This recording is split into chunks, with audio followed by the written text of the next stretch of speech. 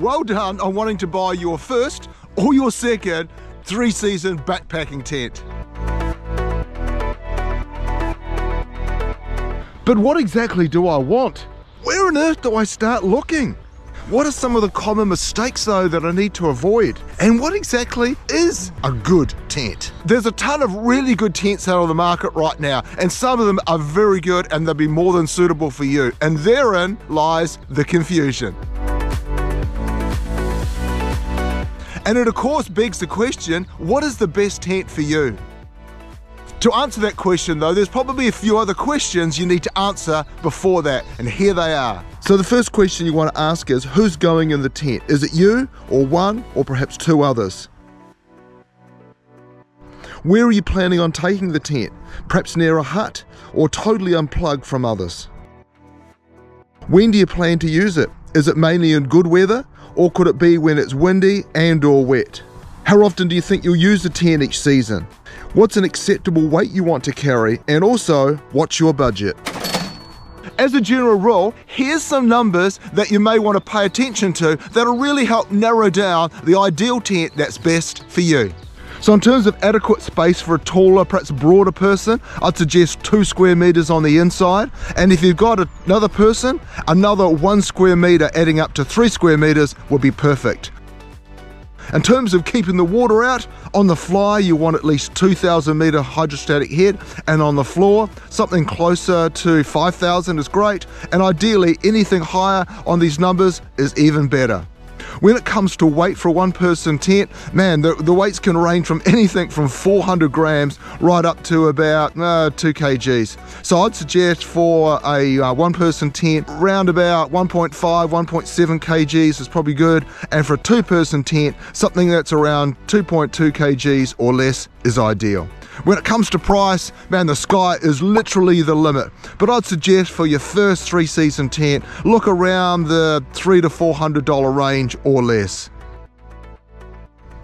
Now, in terms of extras, there's things like guy lines and pegs. Not all manufacturers include all guy lines and pegs, so check that out. Aluminium poles because of their lightness and their strength to weight ratio.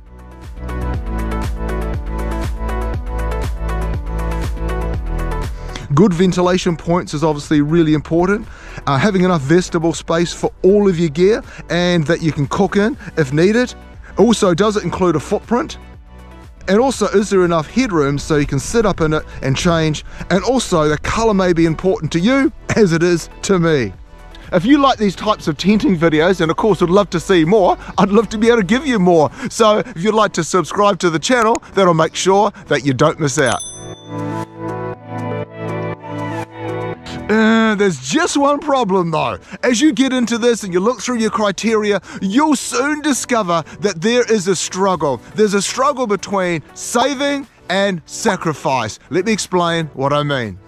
On one hand, you want to save on price, but then you realize you may have to sacrifice on quality. On one hand, you want to save on weight, but then you realize, I've got to compromise on strength. You want to save on bulk in your pack, but then you realize you've got to sacrifice on space and comfort.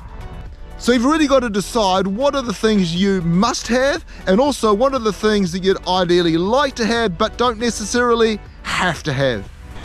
Some common mistakes and pitfalls you want to avoid are assuming that the commonly known brands are better tents, which isn't always the case. Another one is thinking that the floor plan is the actual space you have to use on the inside, which it isn't, mainly because the tent on the sides or the end will slope in, which will restrict the amount of usable space you have. Buying a tent that's far stronger, heavier and more expensive than you ever need is also a common mistake. And lastly, thinking that the manufacturer's published weights of a certain tent include everything. Sometimes they don't include some guy lines and or some pegs.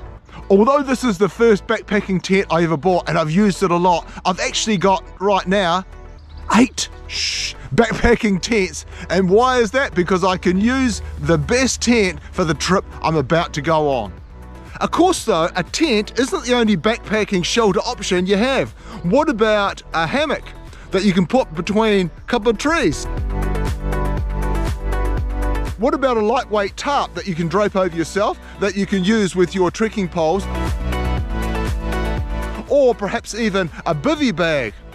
I've never used a hammock, a tarp, or a bivvy bag, but to be honest, I really enjoy being able to have my own space, my home away from home as it were, and to be able to enclose myself and keep the elements out, keep insects out. And also, I remember one night I was in my tent and I could hear something rustling in my vegetable. I opened up the door, looked out, and here were these two eyes looking at me. That's why I like to have my own enclosed space, for those reasons.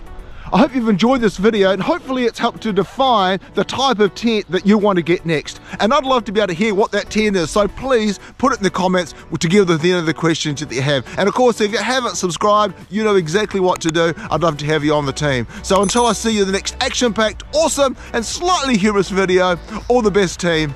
Bye.